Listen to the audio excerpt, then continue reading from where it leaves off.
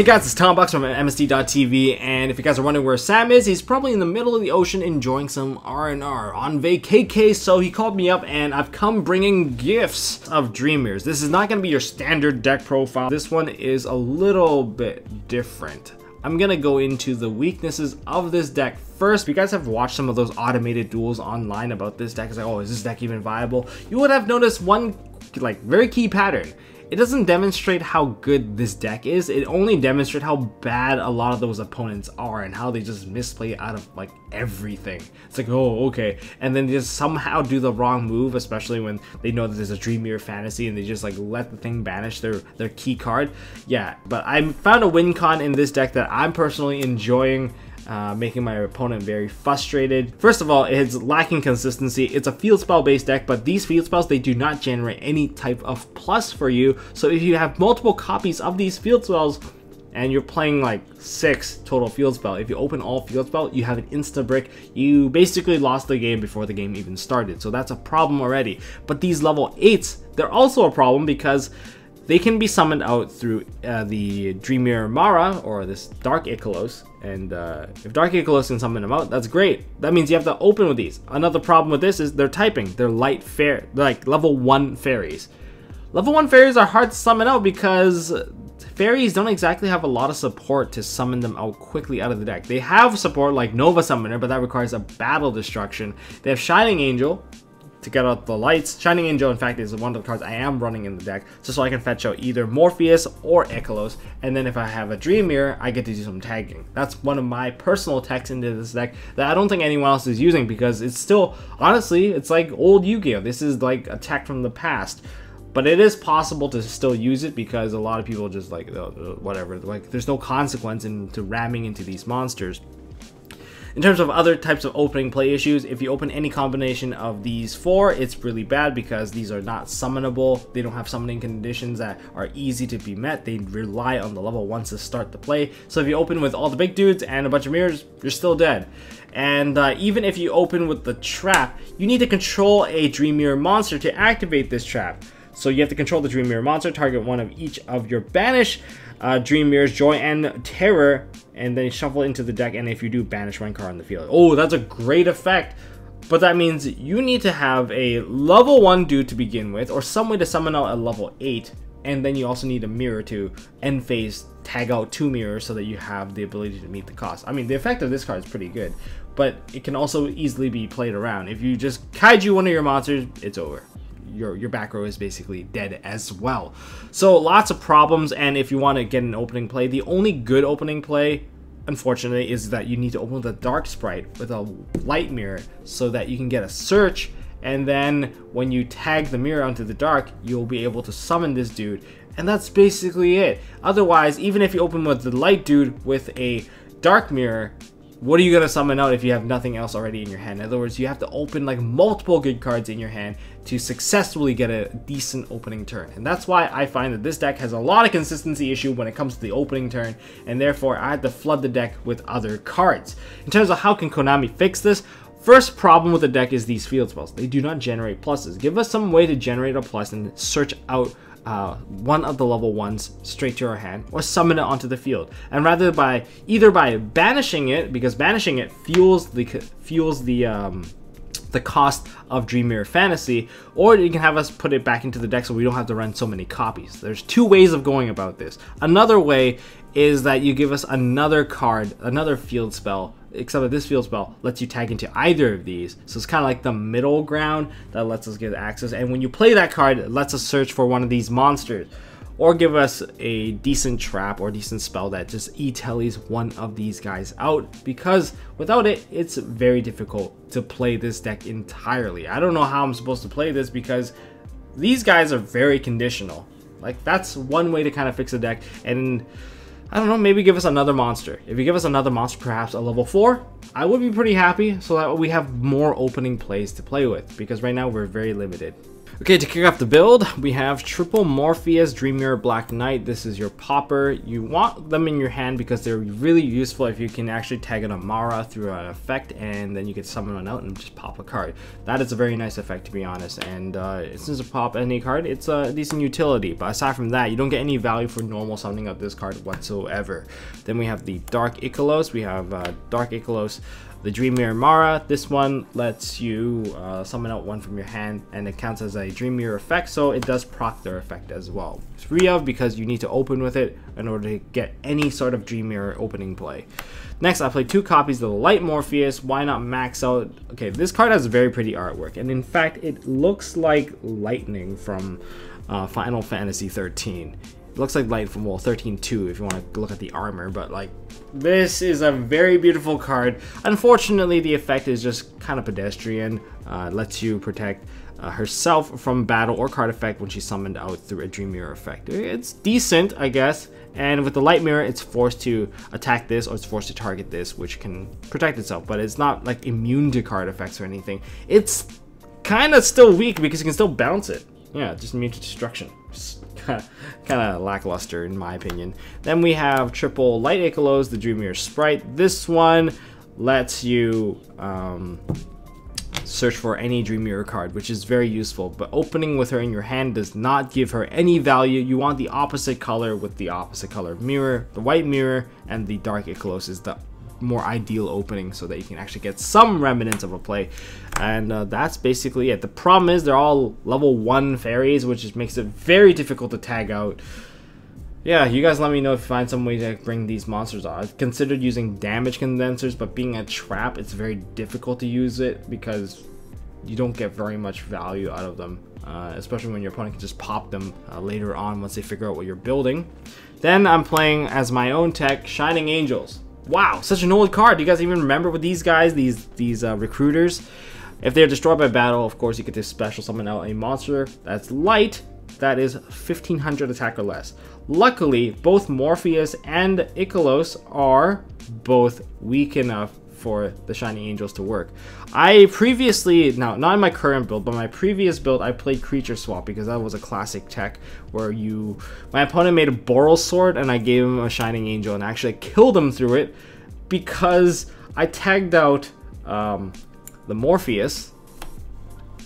I tagged a Morpheus, I swung into them for 1000, and then I tagged the Morpheus out for the Dark Morpheus, swung for another 28, then Boral Sword switched it back to defense, and attacked again. So that was one way I achieved an OTK with this deck, which is kind of more reliant on the Boral Sword than anything. So if you can get out quick Link 4s, by all means go for it. But I have a different kind of win con that's a little bit more fun in my taste, and I like making my opponent feel really annoyed because I have problems dealing with any kind of monster you put out.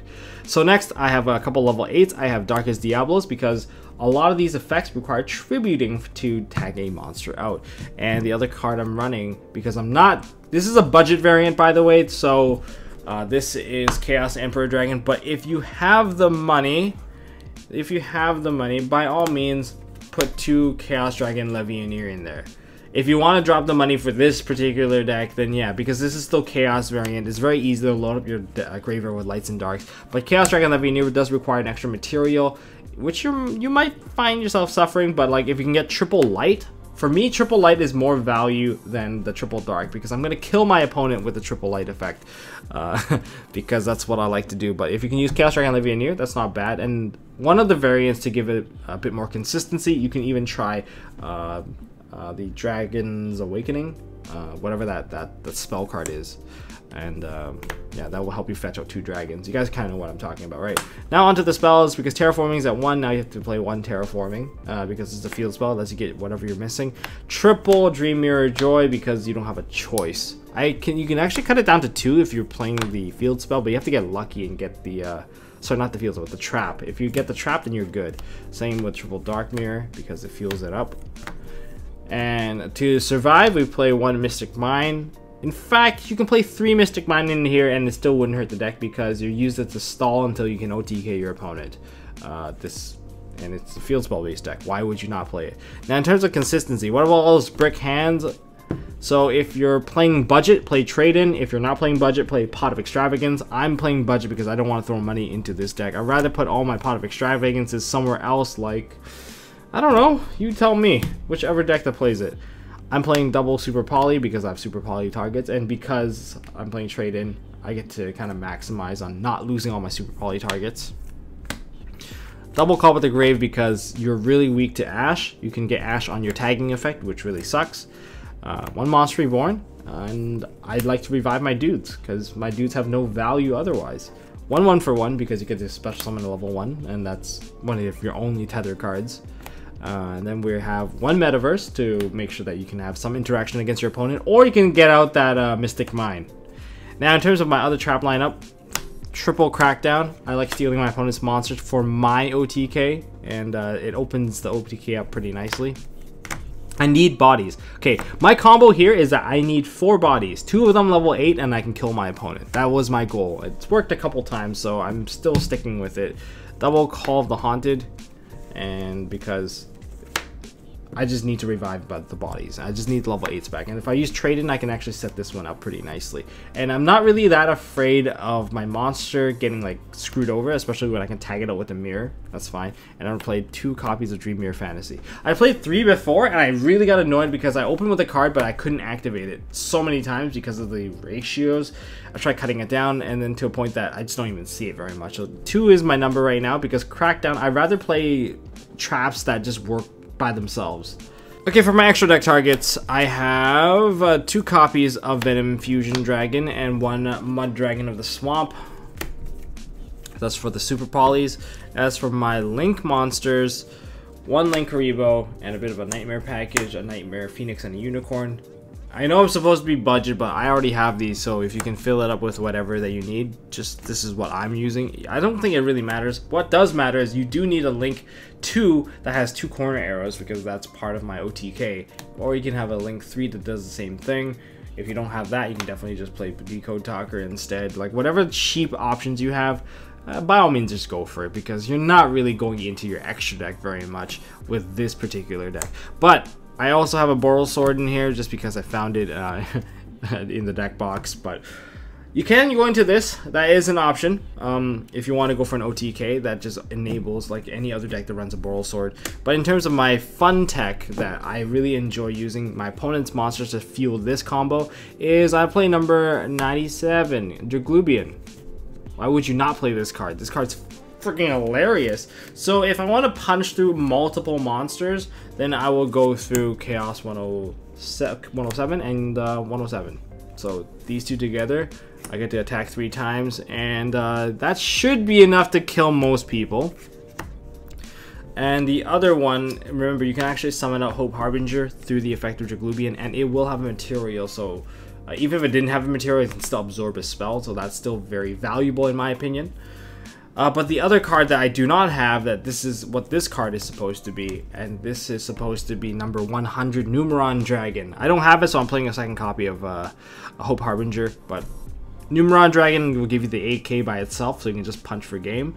And if you somehow resolve this card effect twice, which is very much possible, you can push it to like 17,000 attack points. I did it once against like a Blue Ass Chaos Max player, so I was pretty happy about that. He died and he was like, what just happened? And I'm like, you just got screwed over by Dream Mirrors, buddy.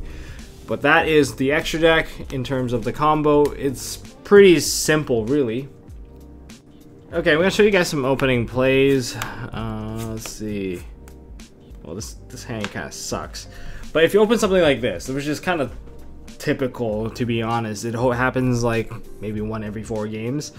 If you have the opposite mirror, then you'll activate the Dream Mirror of Terror, summon out the Ichthys. You're gonna tag it out, and we're gonna summon out the Mara right away. Effect of that, summon this dude out, and therefore. This is actually kind of awkward because you also have Dream Mirror Fantasy. If you want the Dream Mirror Fantasy to go through, you're going to have to tag the mirror out twice. And you can do that during the end phase. There's nothing against it. Each mirror is once per turn. But because of that, you won't be able to tag out your monster during your turn. So that's a limitation that you're throwing in. But if you want to be able to tag monsters, you have to make the choice. You have to just banish 1 mirror into the Joy. And therefore during your opponent's turn, you can go ahead and start converting into pluses. If you want to control your opponent, then go for the fantasy where you just do a double tag. If you want to gain pluses and protect your board and protect your cards, then you go for the Mirror of Joy. You go ahead and tag this, and you get yourself another copy of Ichthys, and Ichthys is going to give you that search, and then you can tag this out. And then you can summon this. This becomes a target magnet because Joy is there, and that kind of puts them in a bit of a rougher spot, and that lets you recover. But you can see that the plus generation is very slow with this deck, and the control is just kind of minimal. And let me just show you the thing that I do with all those crackdowns that I play in this deck. Okay, so this is the other combo that I use to kill my opponent quite frequently. So if you have a Dark Mirror with 2 Light Monster, it's pretty good because you can extend pretty far. This is the kill combo where you can put 4 monsters out, and once you put 4 monsters, you can do an OTK. I don't have the kill card, but I'm just gonna say it is the kill card. The kill card being Numeron Dragon. This play here is very dangerous. So you summon out Ikelos and then use the mirror, or better yet, use her own effect, and you tag out the Dream Mirror Mara onto the field.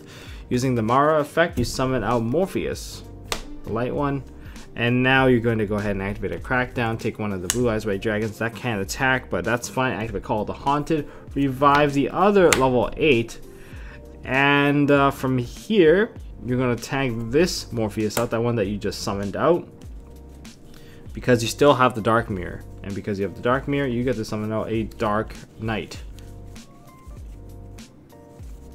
Where are you? There you go. So onto the Dark Knight. Dark Knight effect will pop the other monster that's on the field. You don't have game just yet because that's just not possible. So instead, rather than doing that, I just link off with his Blue Eyes White Dragon and my Mara. And I go into Cyframe Lord Lambda. I take these two. Go into Draglubian. Draglubian effect, detach. And I went for Chaos 38, and then I went to number 100, and then I detach, putting him at 8,000 and just attack for game.